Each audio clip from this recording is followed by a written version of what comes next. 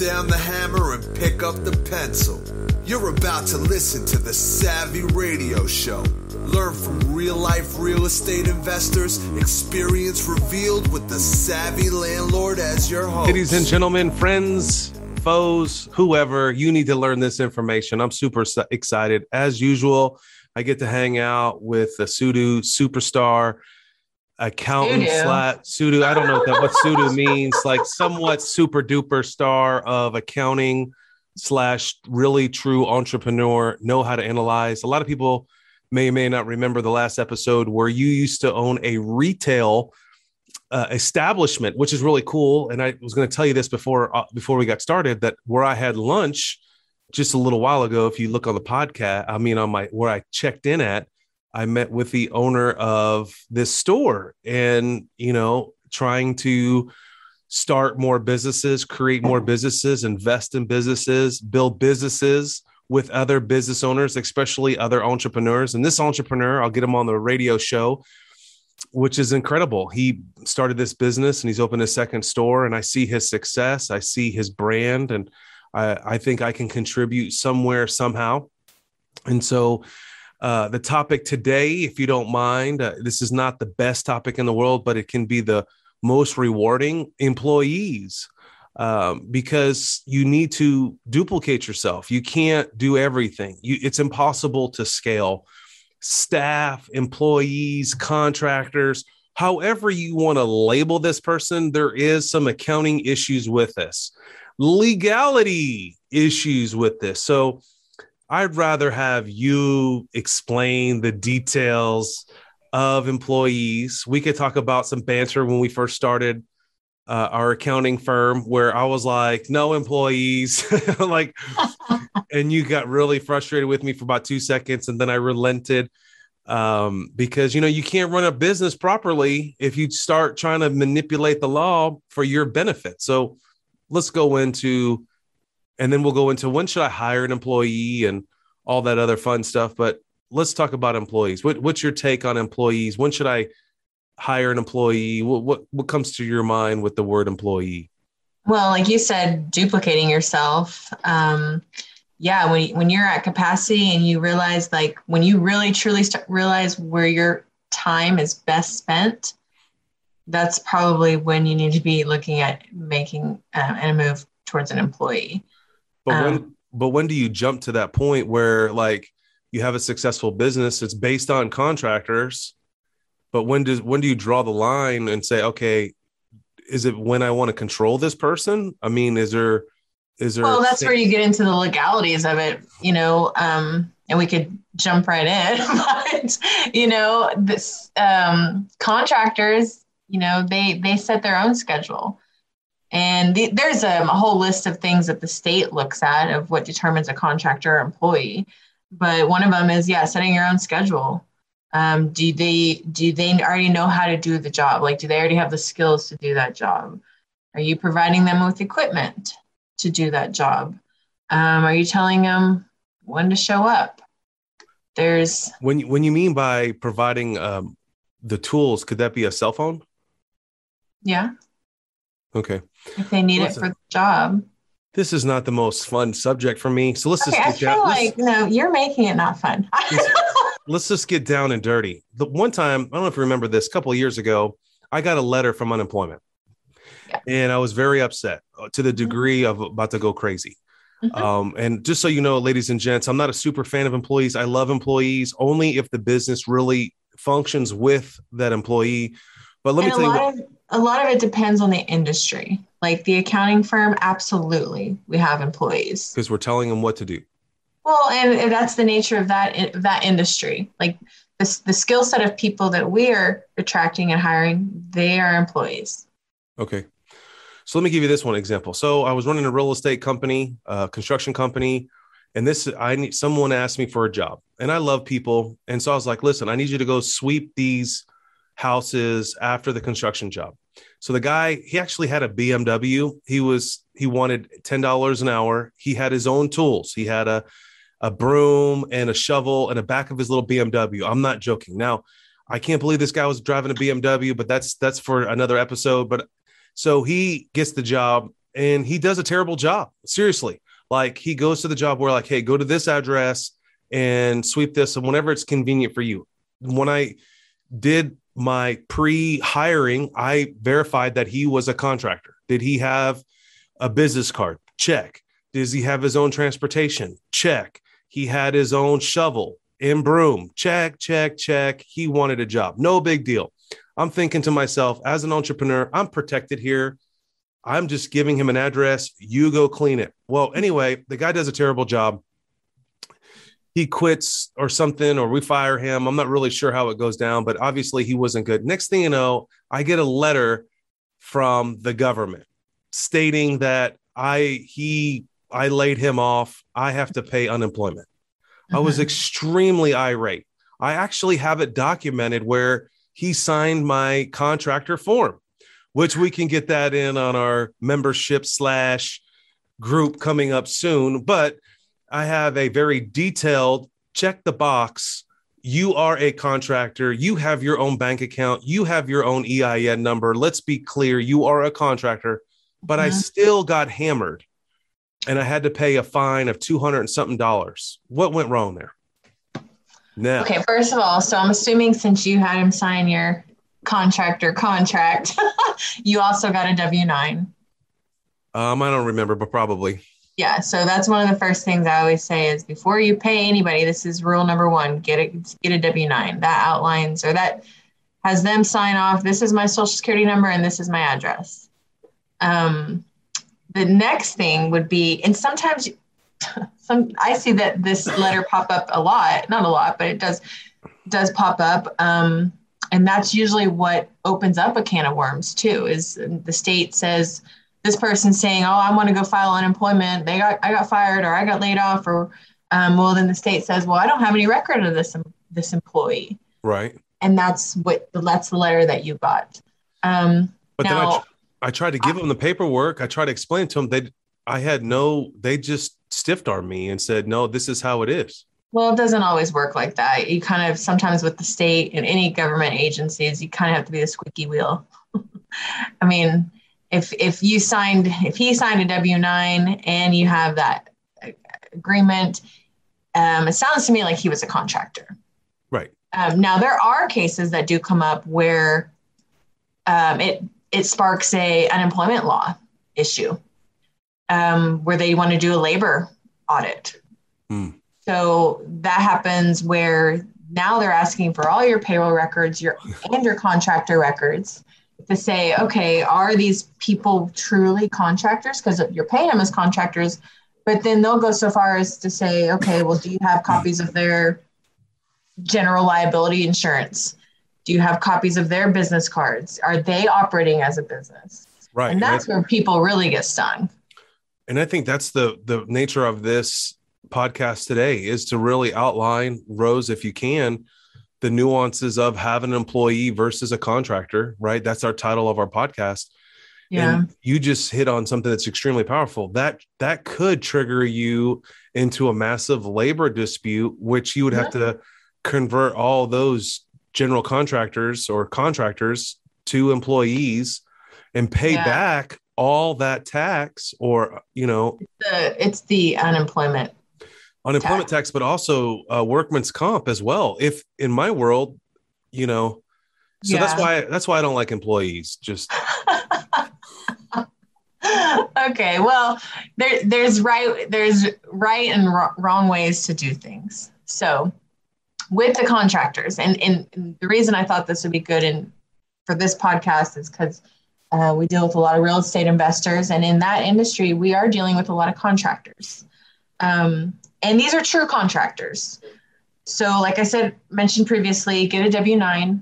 I made this mistake myself last year. I was doing a rehab and I did not take my own advice and get a W-9 before I paid the dude. Sometimes that's the hardest thing to grasp, because, you got a lot of different wheels turning. You got things going on with your project and you just don't think about it. But I'm never going to talk to that person ever again. I'm not going to ever get their information. And so that makes it a challenge when issuing them a 1099 at the end of the year. So yeah, why don't you explain what a W-9 does and how it helps you as an investor or a payer person? A W-9 is just a document that they have to fill out. They are and their social security number. That form does not get filed with the IRS. It's for your records. At the end of the year, you are supposed to be issuing 1099s to your contractors, to your attorneys, to anyone that you pay rent to. So there's a lot of nuances with that if it's more than $600. Now, a lot of accountants and even IRS auditors will say that if you don't issue 1099s, and that cost is not deductible. That's not necessarily true. It's just a heck of a lot harder to prove that cost if you did not issue a 1099. Okay, hold up. Wait a minute. Hit the brakes. You said that you have to first paying rent. So you're talking about the landlord should give. Walk me through that. You just said that. So like, if I pay someone rent for my office, I should be sending the landlord a 1099. So they record it properly. It's just right. It's integrity issue, right? Yeah. And so like our clients that collect rent income, they get a lot of 1099s at the end of the year and it's in box 1, it says rent income. There's also another box that says attorney fees. There's a box that says, I think it says non-employee compensation. So those are the 3 main boxes on that 1099 form. The other question that I often get is, do we have to issue 1099s for people that we pay using Cash App or PayPal or anything like that? The answer is no, you don't, because that third party is responsible for sending out those 1099s. But that's probably not an ideal way to pay your people. I just got excited. No, because I just got excited. And here's why. What name is your PayPal account in? Me personally, me, but I can open right. So we don't want that. Send me the money. The other thing to stop doing is pulling cash out of your ATM to pay your contractors. That's ludicrous. That's a surefire way to, okay, now you definitely can't do a 1099. You're not going to be able to prove it at an audit, and it's going to make your accountant go crazy. Well, can you prove it with the withdrawal receipt from the ATM machine? But that doesn't tell you anything. Right. It tells you took cash out. It's interesting on the Cash App. I didn't realize that you could do it that way. Maybe for like day labor or short-term scenario, or not at all. Yeah, we want to try to get all those deductions that we can. So, do a check, or if they send you an invoice electronically, that way it goes to your bank. That's ideal, but not cash. All right. Let's get back to this employee versus contractor. How does someone protect themselves? And is there a way not to pay unemployment or Social Security? I mean, these are, 7.5% tax on top of what the poor. And this is when I start to say, okay, well, welcome to the big boy club. People talk like, well, we're hiring. Are you hiring an employee or a contractor? If you're hiring contractors, quit calling them employees. Quit calling them payroll. Quit saying they're on salary. These are all employment terms. Right. Can you run that contractor through your payroll as a 1099? I mean, no. If it's an employee, then they get paid, pay stubs that break out their gross pay and their taxes. The Social Security. Yeah, the Social Security, Medicare. You also have to set up your withholding accounts depending on your state. So like we're in Oklahoma, so we have withholding accounts for those states. We also, like me personally, I have employees out of state, so I have to set up withholding accounts for those other states. Oh, really? I didn't know that. Yeah. So if you have a staff member in, say, Atlanta, you have to open up an account just to hold their withholding in that account. So it's another bank account that you have to manage. Not a bank account. So when I say withholding account, that's with their state agency. Okay. So in Oklahoma, we have Oklahoma Tax Commission. So you're telling me if I have to pay somebody X amount of money and then they're withholding, I send it to that account too, and they basically escrow their money for them. Yeah. as a state staff. And if they qualify to receive that money back with deductions, if not, they keep this state. Exactly. income. And that's just for them to file on their personal tax returns. Any withholding is their money. Sure. It's just prepaying their tax. And like in Texas, they don't pay Right. income Texas tax. doesn't have withholding. Yeah. Interesting. Yeah. And that's why every state is different. Like, I'm not an HR expert, but I do know about payroll taxes. Get it. You definitely need an EIN, which if you're in business, you probably already have one, but EIN stands for Employer Identification Number. Workers' comp insurance is a big one.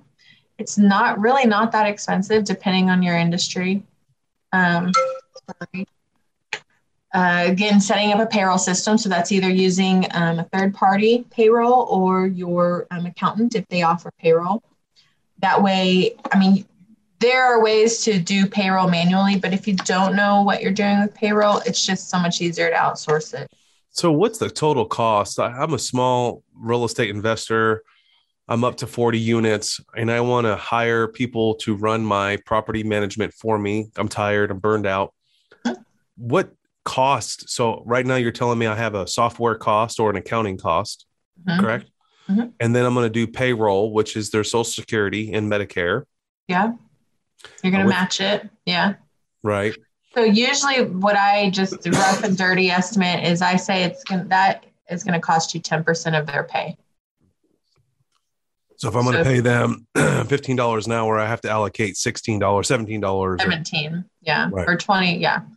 And that covers your employer portion of their Social Security and Medicare. And it also covers some of their unemployment if your state has that, and workers' comp. So that's just a quick estimate. And then of course you're going to, like you said, you're going to have administrative costs if you're not doing your own payroll. There are sometimes monthly returns you have to file, definitely quarterly returns you have to file, and then year end. So per employee. Well, no, for your company, for the company. Yeah. So I get why a lot of people are anti-payroll, but really it's, if you have people on staff that are, that at least think they're employees, you're not doing them any favors by not paying them. Is there a liability? I've hired a few people in my lifetime. Some people are very adamant. I don't want to be a W-2 employee, and I understand that verbiage and that language and that work ethic. And then there's some people that just want to be an employee. What's the nuances? Is one greater than the other? It's just more of more work as a regular employee. I think, someone that is, if they just get contract work, they themselves need to be diligent about setting aside their self-employment tax. That's just as much as the employer tax. So, that's 15.3% on self-employment tax. So you're very comfortable with this subject, and I'm shaking in my boots over here because I guess maybe because I'm not a detailed person, and there just seems like there's so many steps to doing this. Okay, so I got to make sure I got them the W-2 form filled out. Then I have to set up a separate account for this individual. Then I have to pay monthly or quarterly or weekly their contribution that I have to match per se. Then they have to get a payroll stub. Then if I do this at all wrong, I can have jail time. No, not jail. Well, but I've heard horror stories like, somebody didn't. That's one of the things is the IRS is very unforgiving with payroll tax. Like if you miss your payroll tax deposits or you underpay, you overpay, you're going to get a letter very quickly. I've had clients that they withheld pay. This has happened. You hear about this. They withheld the taxes from their employees and they didn't remit it. That's a big deal. So that's basically you're stealing from your employees. Which you can technically get shut down. It's almost like it's tax evasion, right? Absolutely. In a nutshell. Yeah. And that's where it comes into play. Like you You have to be managing your cash flow too, because you're holding those funds in escrow and then you're paying them to the state or to the feds monthly or quarterly, depending on the amount. Well, me personally, it's just like taking someone's deposit. It's their money. Mm-hmm. And I'm required by fiduciary to give an account for this money that is rightfully theirs. This is just in case they do damage. Right. But it's not, it's really not, once you get on a good system, it's not that big of a deal. It's just, well, I just think a lot of people don't know this. And I know for me, starting as a young entrepreneur, I didn't think I could afford it. Two, I didn't want to learn something new that really didn't benefit me. This is more of a governmental control. And it was just me so elusive, just, okay, hey, you're 1099. Do you do this for other investors? And I just write one check. It's just so attractive just to do it that way. But there is a gray line. What is that line that people tend to step over that you've seen? And most of the people that listen here are real estate investors and some entrepreneurs, but is there like you can't cross this line? We know for sure this is wrong. I mean, definitely paying under the table is wrong. Yeah. Well, what does that mean exactly? Like if I got $200, say, man, cut my grass, here's $200. Meaning, here's a good example. A tenant gives you $300 cash for their rent, and you take that $300 and pay a contractor. Oh, it's never recorded. Never recorded. And that's not ideal. That's not ideal. Well, my mind starts spinning. I'm like, that's a really good idea, Rose. Like, I was like, and then my mind was like, who monitors your books? I mean, think about it logically. Like there's still old school tenants landlords out there that only do cash only. And does the government know what they're recording? That's where you started out with. You as a tenant should serve that landlord a 1099. Well, no. Not the tenant, because they're not paying you rent for a business. Oh, it's only for businesses. It's for businesses. Like I pay rent. So that's because I'm deducting that rent as an expense. That's a business. Like if you get Section 8 payments, you get 1099s from Section 8 for all that rent. Absolutely. I just think that, do things the right way, because sometimes that can come up and bite you. You may have a great relationship with your property manager that you're paying as a contractor, but you never know when things can change. And that person doesn't owe you anything. You don't owe them anything. And if telling them when to show up in the office, they have a set schedule of Monday through Friday from 8 to blah, blah, blah. That sounds like an employee. The other nice thing about having employees is you can set clear expectations and guidelines and for them to follow. And if they don't, then you have more grounds for termination too. And there's no issues. Yeah, but that's where I get real frustrated is like, then they don't do their job. Then I fire this individual, and then this individual starts collecting unemployment. What? Well, I take all the risk. That's why you do. But who else takes them? We're in business for a reason. I know. I just get frustrated. Yeah. But that's why all employers pay into that unemployment. Right. And there's some people that genuinely need unemployment, right? I mean, this whole let me just say also, with COVID and everything the last year, I have seen an absurd amount of fraudulent unemployment claims. I got some from my business. What do you mean? Clients have had some, meaning I get a notice saying, hey, this person has filed unemployment, and they were never an employee, never a record of them. So because of COVID and everyone was filing for unemployment, the fraud numbers just increased. So and my point to this is check your mailbox because you only have X amount of days to respond to that notice. Okay. And if you don't respond and the state is like, oh, okay, well, we're going to proceed with collecting our unemployment tax on this. Okay. I mean, that's a very good, you're a pretty good accountant. That's a pretty good tip. I got something randomly fraudulent just like 30 minutes ago. I checked my email and a credit card process went through. I don't recognize the last 4 digits. I recognize the software, but I canceled that software. Mm-hmm. I thought it was very interesting how I got this email that said, your service is canceled. Here's your refund. Here's your 4 digits of your credit card number. But I don't recognize that number. It was very interesting. And I have to dig into it, actually. Yeah. All right. What other words of wisdom? Well, this is such a drab subject. Employees versus contractors. It's not sexy. No. What else? What other tips? So as a real estate investor, we need to really do our due diligence when hiring someone, making sure that.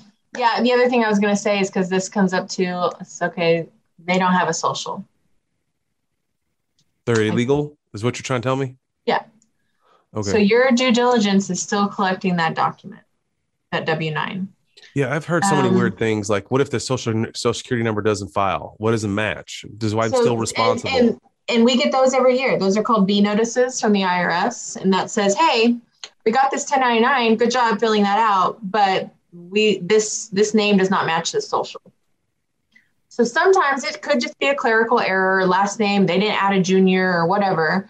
So if you're still using that contractor, you need to go back and say, "Hey, I need a correct W-9 from you." If they don't provide that, then you have to withhold 28% tax from their pay. And if they're still working. If they're still working. If you get this notice B. Interesting. Well, I do that even if they don't want to give me a W-9. I wouldn't even work with them or say, okay, well, I have to withhold 28% and submit that to the IRS.